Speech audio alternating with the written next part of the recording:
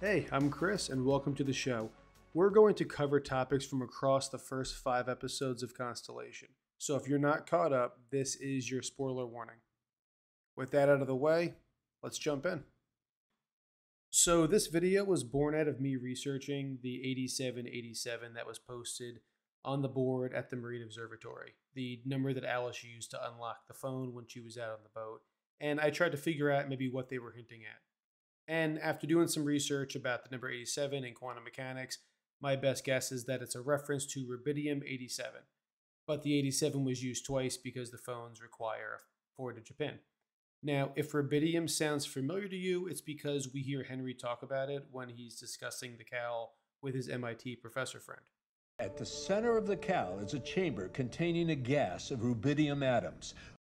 Which brings me to my next topic, the cal. What is it? What does it do?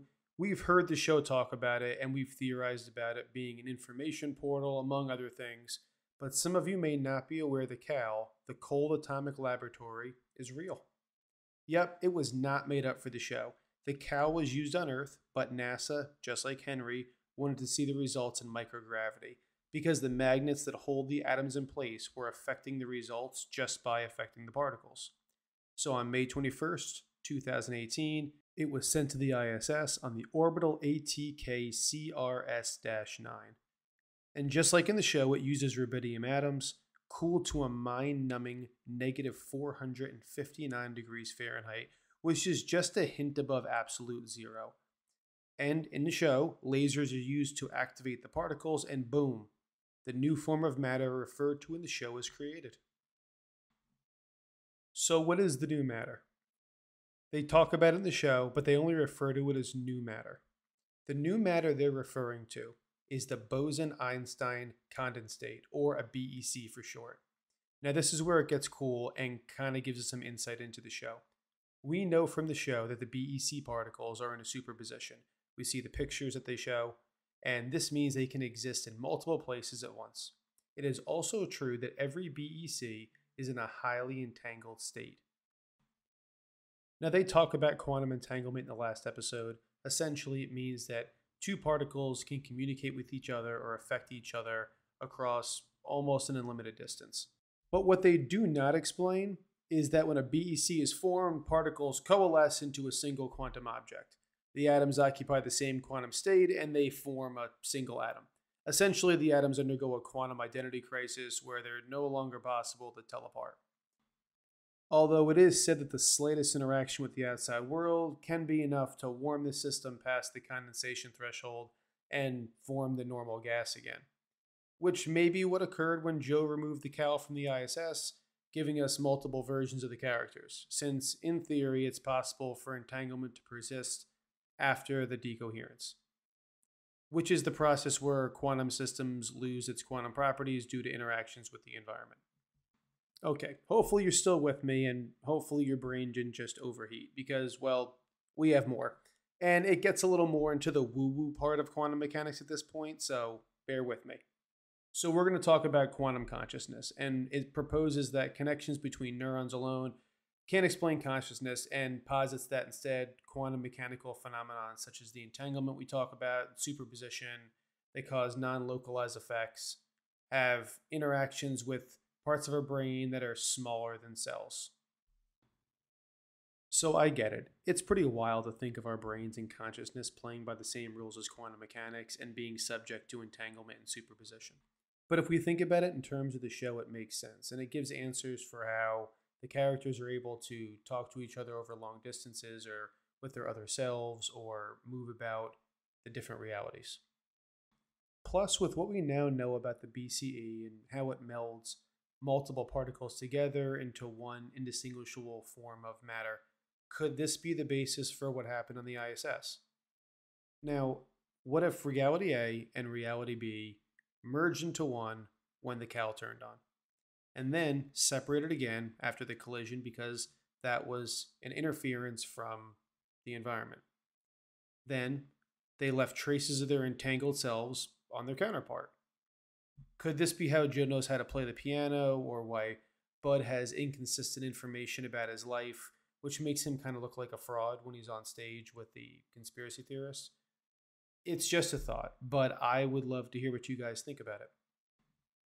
Okay, now stay with me, because we're jumping into why lithium works and why emotions are important. Now keep in mind that we just discussed how quantum consciousness may have an effect on the connections between neurons in the brain and in turn our consciousness. Which brings us to the Posner molecule. Now I'm going to hit you with some science stuff for a second and then we'll try to simplify it. The Posner molecule is a cluster of calcium and phosphate that has been theorized to have effects on the brain that relate to quantum mechanics. In simple terms, some scientists propose that these molecules could be involved in the way our brain processes information at a quantum level. This means that might help enable complex brain functions like consciousness or cognition through quantum entanglement, which is, again, the linking between particles no matter how far apart they are. Okay, I'm going to hit you with a little more science stuff, and then I'm going to explain why lithium works and why it's important in the show. Entangled Posner molecules are then taken up into the neurons, bind and release calcium ions, triggering entangled neural activity. If lithium replaced the central calcium ion in the Posner molecule, then the lithium could contribute to the decoherence. Basically, lithium is a mood stabilizer that helps you have more control over your emotions and dampens those neural connections. In our episode 5 video, Rob and I had talked in more detail about how we see more phasing and visions and physical effects on the characters when they're in a heightened emotional state, when those neurons are really firing away. And if that theory is true, then they're being provided lithium to block the connection between their other selves, which is why we see Bud having such a strong effect on Henry once he throws the pills overboard. Lastly, string theory. Does it factor in? Will we hear about it? Maybe. If you're not familiar with string theory, it suggests that everything in the universe, from the smallest particle to the largest thing out there, the largest celestial bodies out there, is made up of strings. The different modes of vibration correspond to different fundamental particles. And more importantly, it's known for acquiring extra dimensions of space or versions of the multiverse. Now you might be thinking, that's pretty cool, thanks, we've heard the multiverse thing before, why does this matter? It's worth noting that in 2017, a paper was presented how additional space dimensions would affect ultra-cold atoms known as BECs, which we talked about extensively. And in theory, you could detect other realities with these BCEs. So it may come in, it may not, but there is science, woo-woo-y or not, super theoretical or not, that exists that they could easily bring into the show to incorporate string theory into it. All right, you made it. Congratulations. Hopefully you'll be able to take some of this information and use it in your own theories, which we would love to hear, so leave them in the comments. Either way, it was a lot of fun to research and learn more about this stuff. I find it really fascinating, so it was fun all around. If you want to look at this yourself, I'll leave some of the links I found in the description. I think they're worth looking at, especially the video from NASA on the Cal. Super cool. Thanks for listening, and if you liked what you heard and you like what we're doing, you want to support the channel, please subscribe, leave a like, so we and the algorithm know we're on the right track. With that said, we'll meet again in episode 6, titled Paul is Dead. Stay curious out there.